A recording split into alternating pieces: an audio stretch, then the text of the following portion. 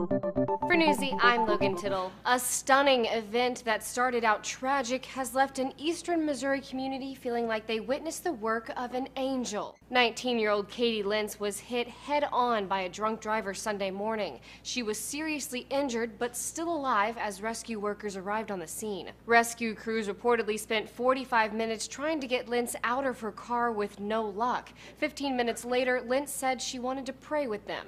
That's when a Catholic priest appeared and offered a prayer. He reportedly told everyone to remain calm and said when they were done praying, Lentz would be able to get free from the wreckage. Right after the prayer finished, the fire department arrived with the equipment needed to cut through Lentz's car, and she was pulled from the wreck. Then, when nearly a dozen firefighters turned to thank the mysterious priest, he was gone. The highway had been blocked for a quarter of a mile during the hour-and-a-half rescue, leaving no bystanders or no parked cars nearby. Lentz's friend Travis Wiseman told KHQA, "We're looking for the priest and so far no one has seen him.